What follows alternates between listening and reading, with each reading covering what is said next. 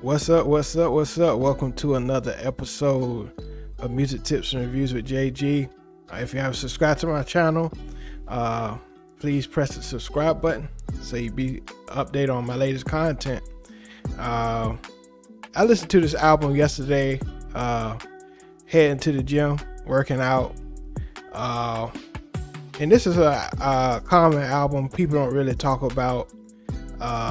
A lot of people, when they rate comments albums, they rate this last, like, you know, this is not a pretty good project for him.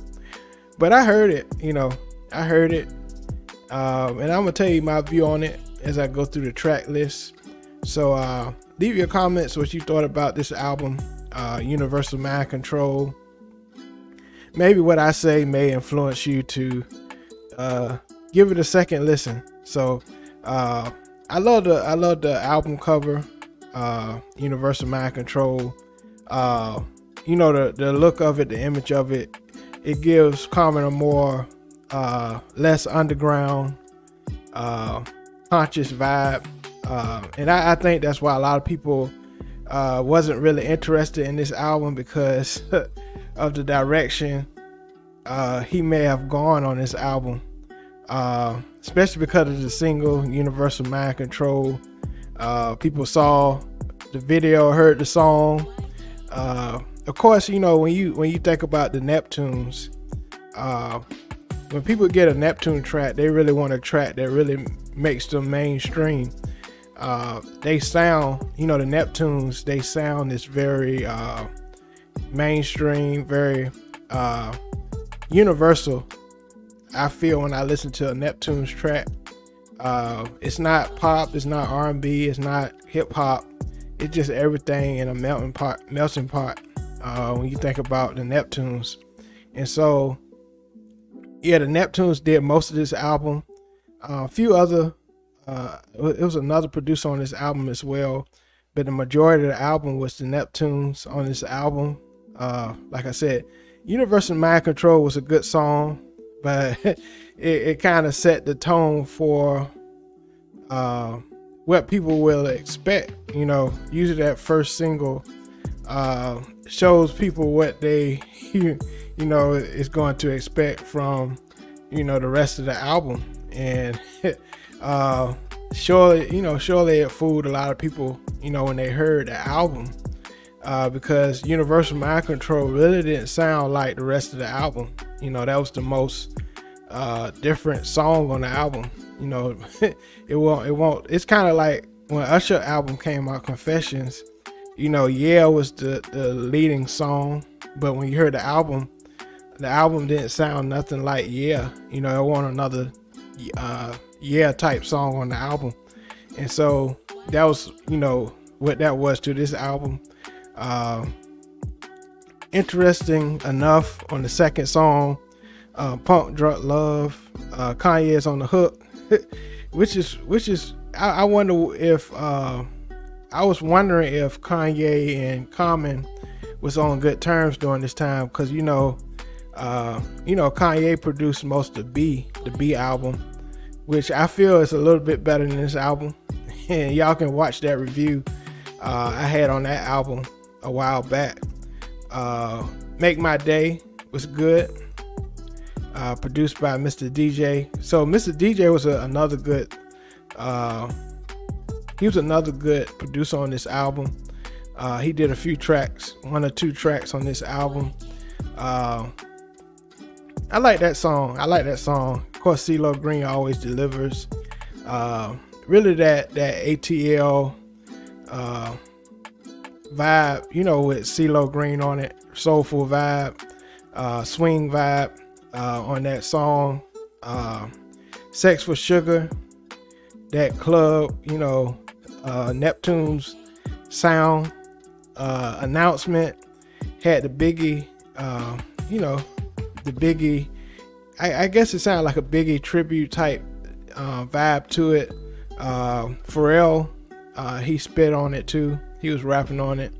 I like this track, Announcement. I like the vibe, how they commemorated Biggie on this song.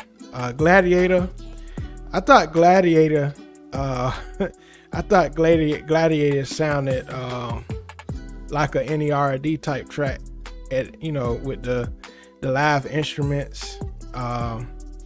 Changes, that's one of my other favorite songs on the album, produced by Mr. DJ. Never hardly heard a lot about Mr. DJ, but I love that song as well. Inhale, produced by Neptunes, one of my other favorite songs. Love the chords, progressions on that song. Just that classic Neptune 7 chords, and if you're into music theory, you know what I'm talking about. But just that vibe, just that Lupe Fiasco, when they produced for Lupe Fiasco, kind of that vibe to that song. What a World was pretty good, and Everywhere was a vibe as well. So that was the album. I think it was a pretty good album overall. The only thing I would say is the sound of the album went everywhere. You had hip hop, you had pop, you had like R&B, soulful vibes to the album. I think that's really where the disconnect was on this album. But each song was pretty good, pretty good. He still had his conscious rap lyrics on this album, which was kind of strange, but I think overall it was a good experimentation for Common to kind of go outside the box, because we know Common is a huge conscious rapper. He has very soulful songs, and him being with Pharrell is kind of different. The last song they did was Come Close, with Mary J. Blige, Common.